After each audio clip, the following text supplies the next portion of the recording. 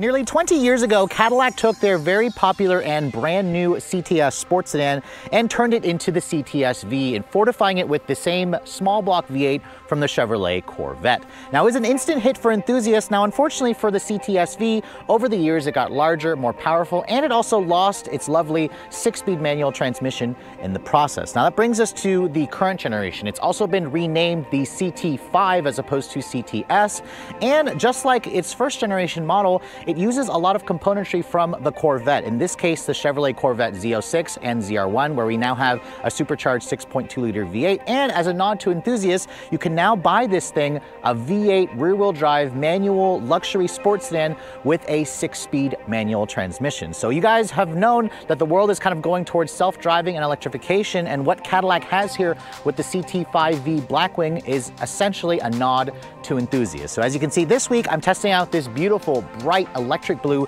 CT5-V Blackwing with a 6-speed manual transmission. We're going to live with the car on a daily basis, and at the end of this review, I'm going to find out if you guys are in the market for something like this. Should you be racing over to your Cadillac dealer to leave a deposit for one of these vehicles? Stay tuned to find out.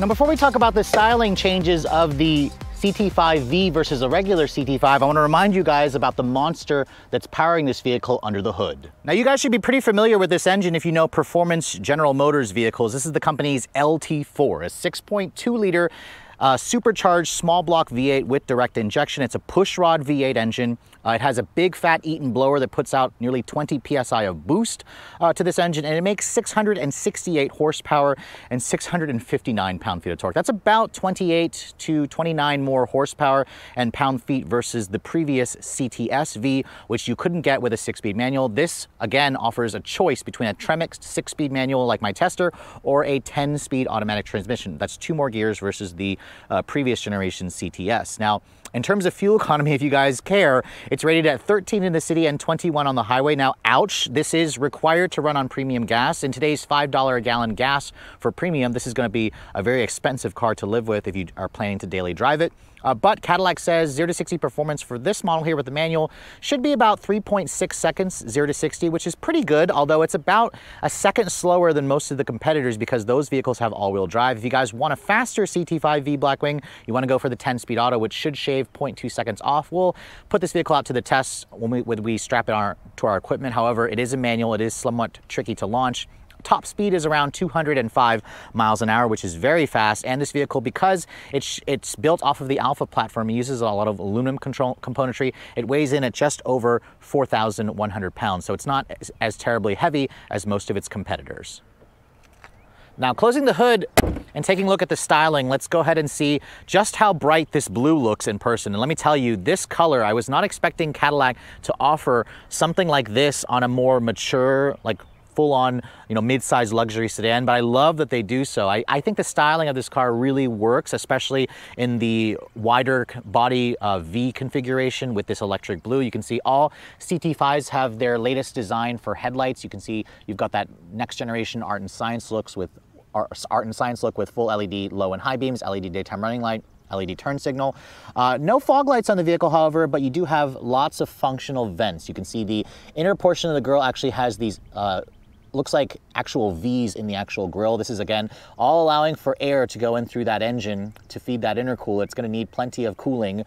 Functional vents here, functional vents here. My tester is missing the carbon fiber package, which would change out those black accents at the lower front skirt to carbon fiber. That's like $4,000 to $6,000 extra, so it's going to save you a ton of money if you don't go for that, but you are going to have a little bit of a less aggressive look. Compared to the previous generation, the hood, you can see, has a little bit of bulging.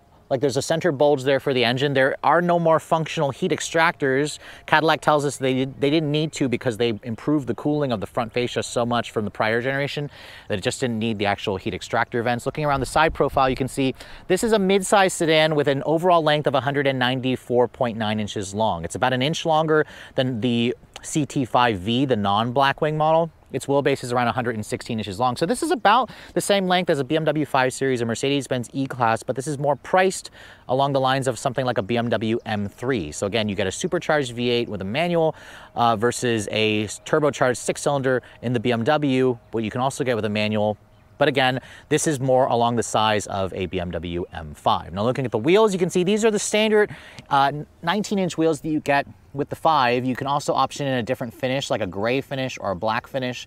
The tires are 275/35s in the front. These are Michelin Pilot Sport 4S tires. The brakes are also massive 16-inch rotors with 6-piston calipers. You can see the calipers are blue painted caliper, although they don't match the shade of blue as the car, and it kind of annoys me. You can also get a black or a red painted caliper. I would personally go for the graphite gray wheels, but you can see here, if you guys want to track this car a lot, they also offer a carbon ceramic brake option for $9,000. There's a lot of, again, wider bulging fender flares on this car to give it more of that aggressive stance. It's surprisingly the same width of the car as the standard CT5V at 80 inches. You can see the sunroof. My tester has the ultra view, ultra wide panoramic glass roof for another $1,400. It's kind of worth it. You cannot get this car with like a black roof option, I don't believe, but you can see looking at the rear, the styling looks really aggressive. I love the design of the rear taillights. It's a full LED design. You have the V logo there.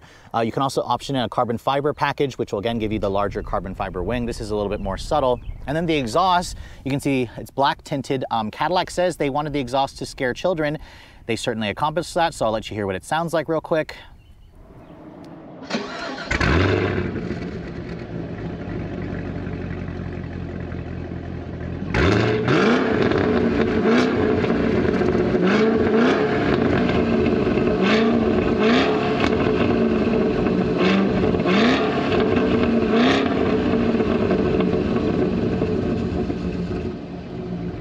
And yeah, this is basically gonna wake up your neighbors every time you start this vehicle up. Now, opening up the trunk compartment, you can see there's around 11.9 cubic feet of space in the trunk, which is not bad, but again, their seats do fold down in a 60/40 manner. Remember, there are vehicles that have slightly larger trunks, especially considering the size of this vehicle. I think the trunk is on the smaller side, but it's still pretty usable. There's no spare tire. Instead, you have a little bit of storage underneath there. But overall, it's a usable back seat, and I'm glad that the rear seats also still fold down flat. So let's talk about the interior of the CT5-V Blackwing. Obviously the exterior looks great, especially in this electric blue. The first thing I'm gonna show you guys, however, is the key fob. Now you guys just heard it beep. This car does have a walk-away lock feature where it'll beep, or you can set it to not beep as you walk away from the vehicle and locks the car. Here's the key fob for the car. You can see it's also got a blue accent on it, the same color as the brake calipers. These are actually color matched to your brake calipers. So if you have a black painted caliper or a red caliper, this will be matched to that.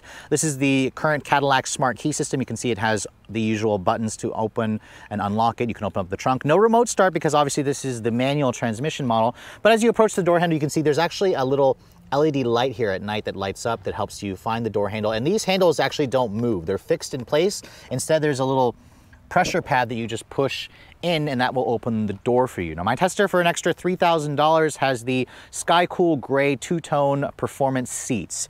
These are not the full semi-aniline leather interior. That's like an extra $6,000, but you can see these seats are definitely one of my favorite looking performance seats. It even has the racing harness already. Got the cutouts for that, so if you plan to actually track this car, it's basically ready for you. The seats, they adjust in like 16 different ways. They have very aggressive bolstering, obviously. They're also heated and ventilated, and they just look fantastic. It goes really well, of course, with the rest of the interior. The door panel, you can see, has a soft touch injection molded plastic. There's some genuine carbon fiber here. Soft padded area over here with the contrasting red stitching. Windows are one touch for all four. These are the newer GM controls. They feel relatively high quality as well. Down here, it is hard touch plastic, and then you have a 16-speaker AKG premium audio system, which sounds good, but you should be listening to that exhaust system versus the actual sound system a little bit more. Now, getting inside, you can see it's got a low step-in height, which is what I expect for a sedan. Getting inside and shutting the door, it has a nice solid sounding thunk, and then you can see Cadillac made some slight tweaks to the interior for 2022. They're basically carried over on the V, where you have two displays, a digital 12-inch display here and a 10-inch cluster over here. 6-speed manual, as you can see. Tremec, this is made by Tremec, and then the start-stop button is right here behind the steering wheel. To start the vehicle up, you actually have to put your foot on the clutch and on the brake. You have to do both. I can't tell you how many times I was starting this vehicle up and did put my foot on the brake as well. But starting the car up, you can hear it. This is the car in tour mode, so the exhaust is kind of closed off. It's still pretty damn loud. If you push this V button here, you can hear it opens up and it changes the way the gauge cluster looks immediately. That sound, my God, I'm gonna hope I don't get a speeding ticket while I drive this car this week. But looking at the rest of this cabin, you can see interior materials aren't, I would say, class leading, but they're certainly what I'd expect given this car's price range. There's just something about the design of this cabin that just doesn't look like a luxury car. It just doesn't look quite as impressive. Cadillac told me it's less showy, but I think that's kind of an excuse. I think that they could have gone a little bit more upscale, like just look at the Cadillac Escalade. That has a world-class interior. This just feels kind of like average interior. Now obviously you do have the cut and sewn theme here with real leather along the dashboard here, real carbon fiber trim, some shiny kind of piano black plastic, although it has more of like a glittery effect on it. You have a padded or leather stitched over the instrument panel hood. There's also a really nice heads-up display. And then the steering wheel you can see is power, tilt, and telescoping. Lots of buttons here for your heated wheel, for the cruise control, for the performance traction management, which they've moved to this little toggle here, which I love. It's so much easier to use versus the previous versions of it. Steering wheel surprisingly not flat bottom, but I do love how thick the rim is. There's also a dedicated V button here that basically allows you to go into a V mode where you can customize that, or you can also change the mode here on the shifter where there's several different drive modes, be from Tour, Sport, Track, and then there's a Snow, Ice, and then there's a My mode. So again, so many different drive modes are available on this car. It's very configurable, which is what you expect in a vehicle with this price category. Now looking at the screen here, you can see there's your wireless Apple CarPlay and Android Auto. It works fairly well. The screen looks nice, although it's not quite as big, and I wish it was kind of tilted forward toward me a little bit more. Definitely would be nicer if it tilted a little bit, and also some manufacturers are offering a widescreen display. You can see there's the Cadillac infotainment system. It's got built-in factory navigation system, which is fine. Nothing super fancy, but it gets the job done. It's also very quick and easy to use. It's snappy. You're not gonna buy this car for the tech, but the tech is also pretty good. My tester has the $1,600 performance data recorder, which you can also use it as a dash cam. This will essentially record your lap times. You can also store it with your own SD card where you can insert via a slot right here, which is pretty cool. You can also adjust the heads-up display over here. Overall, this looks pretty good. It works well. And then if I put the vehicle into reverse, you can see there's your full top-down 360 camera that my tester has. The resolution and quality and graphics look fine. You can also see your curb view, which is good because you don't want to be curbing those massive 19-inch wheels, although they are a little bit on the small side. Cadillac still uses a 19 because they don't want to have too much unsprung weight. The horn sounds pretty good. It sounds typical. It doesn't have like a puny sounding horn. And then my tester also has the digital camera rearview mirror, which I really like. You can also get rid of that and go for a regular rearview mirror if you prefer. The seats also, I mentioned earlier, look fantastic, but they're also pretty comfortable and supportive. I love the way the center console looks here with your cup holders, some storage over here. The shifter, this Tremec 6-speed, first of all, has a very heavy, short travel clutch. It engages right toward the middle, and then you can see very satisfying clicks into each gear, and then reverse is accessed by going all the way over to the left over here. You don't have to push down, you just kind of have to shove it all the way over to the, to the right, and then push it up. Over here on the center stack, you can see pretty decent amount of storage space, which is nice. The glove compartment you can see is a console, or it's a bin style. It's stamped and it's lined with felt. Above me there is some LED map lighting, and then you can see my tester has the ultra view camera, or ultra view sunroof for another $1,500 that lets in a lot of light. However, right now it's a hot day and the sun is beating down on me, so if you want to close that, you can close it off, and you can see there's still some nice suede Alcantara on the roof. So overall, the interior isn't the most luxurious, isn't the most flashy, but it has a decent amount of room. It has decent tech in it. It also has a nice kind of driver-focused feel, and you also can't beat the fact that it has a manual. So yes, GM's interiors have always been kind of a sore point in the past. For me personally, it's just a personal taste thing. It's not class leading, but it's also not a terrible interior either.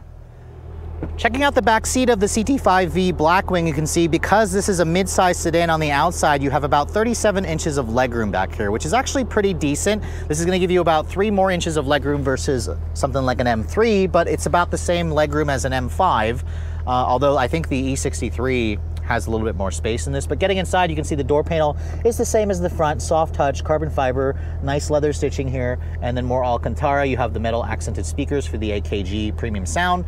As I get in and shut the door, you can see these sports seats are kind of sculpted so they don't take up your knee room, which is nice, but you do lose any kind of storage pocket here. None of the seats have that. You do have, thankfully, rear seat vents.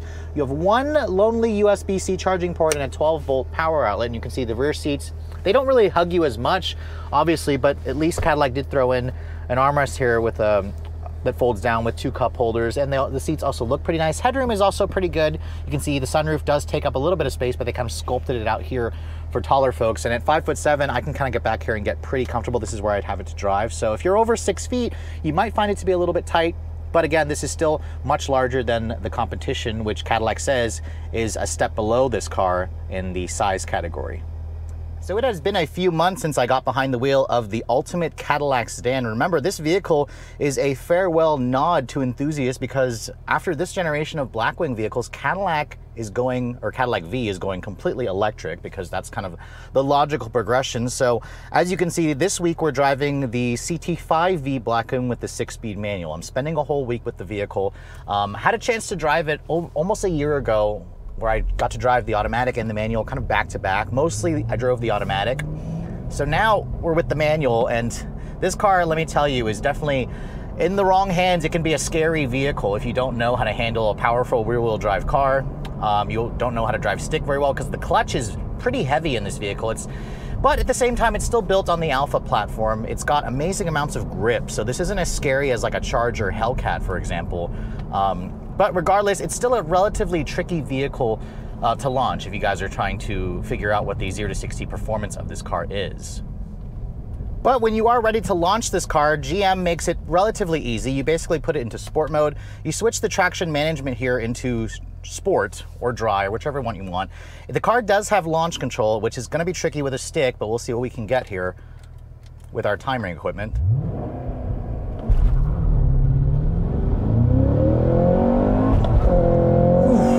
3.95 seconds, and that's with it going slightly uphill.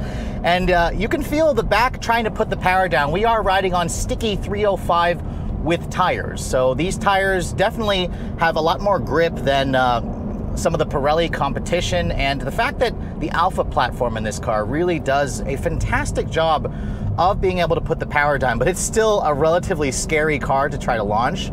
But at the same time, if you know how to handle a vehicle like this, it is still incredibly rewarding when you do get the launch right. The noise that this engine makes is just music to my ears. As an enthusiast,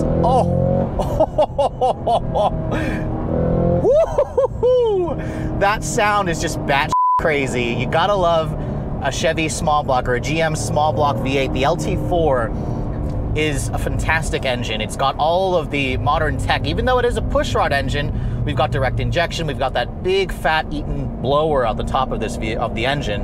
It's just feeding in all that boost. There's just torque everywhere. Now obviously I've driven faster vehicles that launch harder, that simply just put the power down better, but none of them feel quite as light and as tossable as this Caddy. And that's what I think is so surprising about this car, is it feels incredibly responsive and also grippy.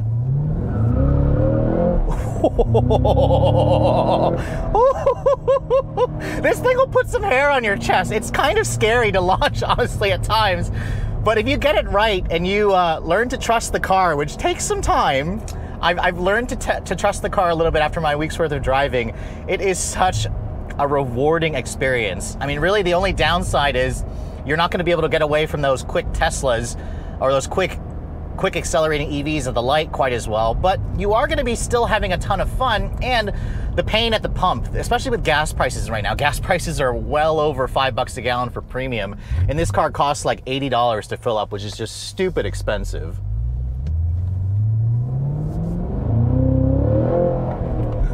Oh God. Oh my God, what a joy. This thing is just puts a smile on my face. And you know what? It's so refreshing to be able to drive something like this in 2022. You have to give Cadillac props for having the balls to build something like this. I mean, yes, they could have given this car all-wheel drive to make it faster. Obviously, if you want it to be a little bit quicker, you can get it with the 10-speed auto, which is a good transmission. But as an enthusiast, I have lots of great things to say about this Tremec 6-speed. The throws on it are just really satisfyingly short. The active rev matching also is good. Listen to that exhaust. Cadillac wanted it to scare small children, and that it does. It even rev matches as you go into first. Just listen to that burble and that crack. Every time you go near the throttle, you can hear the supercharger whine. You can feel the back end wanting to step out, although it doesn't step out as scarily as I thought it would. I mean, when I first drove this car last year at the track, I was out at VIR, and that was palm sweaty. That was anxiety inducing at times. That track was so crazy in this car. I mean, I think I actually ended up preferring the CT5-V Blackwing. Even in second gear, you can feel the back end stepping out a little bit. It's just so freaking insane. I'm in love. I'm in love with this car. If I was looking for something like this would make it to the very top of my list. And if I was comparing it to a BMW M5, Mercedes-AMG E63, Tesla Model S, obviously all of those cars are faster, but I'd argue that you'd still have a ton of fun in this car, and you're also getting something that's special. This is a car that's going to become a collector's item because of just how good it is and how special it feels. Now, granted, the interior of the CT5-V Blackwing, Cadillac's made some improvements to it. I do like the updated infotainment screen. The fully digital cluster also looks good. There's some things about this interior that still feel a little bit too, I think, unsavory for a car that can cost $100,000. Now, this one here is not that expensive, but it is still pretty expensive if you think about it. And remember, this car starts at like low 40s to mid 40s for the base version. But let's go ahead and see what we can do one more time, or try launching it. It's still in sport mode with the traction management on.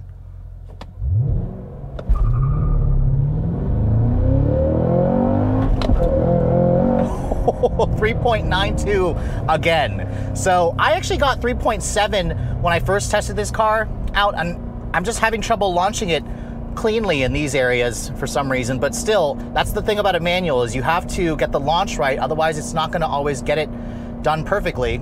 But still, 3.9 is nothing to sneeze at. And again, if you want something faster, the automatic's going to give that to you. But just remember, you're going to be missing out on the manual's just directiveness. It's so much fun to drive this car quickly. It also handles well. The steering is amazing. The seats are comfortable. The ride quality also isn't bad. I'm surprised at how good the ride quality is in something like this.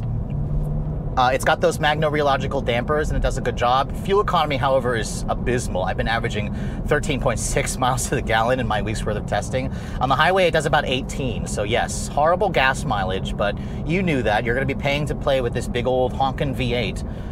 But wow, is it satisfying. Super satisfying. And I have to say, it is a joy to drive this car for the last week. And I'll be curious to see what Cadillac's V Series ends up doing for the next generation. But for now, this is basically the sayonara to the gas-powered V8. And the fact that they're offering it with a stick just makes Cadillac that much more respect. Like, I have so much more respect for them as an enthusiast-minded brand versus how I looked at them like just a couple of years ago. So when I first got a chance to drive this car late last year, I was simply blown away by the entire package. I mean, yes, the CT5-V Blackwing is not going to be the quickest accelerating sports sedan in a straight line, but I'd argue that it's going to be one of the most fun that you can have in the corners. That 6-speed manual transmission is just the perfect partner for this 6.2-liter V8. Even though the rear-wheel drive dynamics does have trouble putting the power down at times, I've driven far messier high horsepower rear-wheel drive muscle cars. The Dodge Charger Hellcat comes to mind. Really, what Cadillac is offering here is a final sayonara. I can't say that enough to a manual transmission with a V8, because we know that the V Performance Series is going to be going full electric for the next generation models. So basically what that means is pick one of these up while you can, because it's an incredible daily driver. It still has a comfortable enough ride quality to use on a daily basis. The interior has far greater tech versus the previous CTS V, with better infotainment systems, very comfortable seats, a really decent look to the interior, although it's not personally my cup of tea, although I really like this particular one here, the way it's optioned out in the electric blue with the sky cool gray two-tone interior. That's like an extra $3,000 upcharge. The back seat has plenty of room. The trunk is a little on the small side for a vehicle this big, but it is still a very usable trunk. And really, what makes the CT5-V so appealing is the fact that Cadillac has priced it in line with a BMW M3. This is the size of a BMW M5, but it starts at just under $84,000 for the base version. Now, my tester is surprisingly lightly optioned. Aside from the upgraded interior, the red seat belts, this electric blue color, and the performance data recorder for like $1,600. This one here comes to just over $91,000. So 91 grand is literally the same price as a well-equipped BMW M3. And unlike the BMW, which has like 479 horsepower with the manual, this has, again, 668, and it has that amazing V8 sound that will literally scare your neighbors and scare small children. Obviously, if you guys get the automatic and you really option this up with all the carbon fiber and the carbon ceramic brakes, this can be well over $100,000. But keep in mind, cars that are the same size of this vehicle, of course, with all-wheel drive, easily are around 130 grand. So if you look at it that way, this car is kind of a bargain, which is why when Cadillac first offered this late last year, it essentially sold out all their pre-orders and the launch edition models. But if you are looking to find one of these, they still are on dealer lots if you can find them. And I'm assuming that a lot of dealers, unfortunately, because of the market, are going to be asking hefty premiums for it. But I'd argue that if you guys manage to get your hands on this, it'll become an instant collector's item. So it should easily make it to the very top of your list if you're looking for a V8 manual rear-wheel drive performance luxury sedan. But with all that said, hope you guys have enjoyed my full overview on the brand new 2022 Cadillac CT5-V Blackwing. If you're also looking to see the latest cars I'm testing, be sure to follow me on Instagram at Redline_reviews, like us on Facebook, and as always guys, please keep subscribing to the Redline Reviews YouTube channel for all the latest reviews. Thank you so much for watching. I'll catch you all in the next video.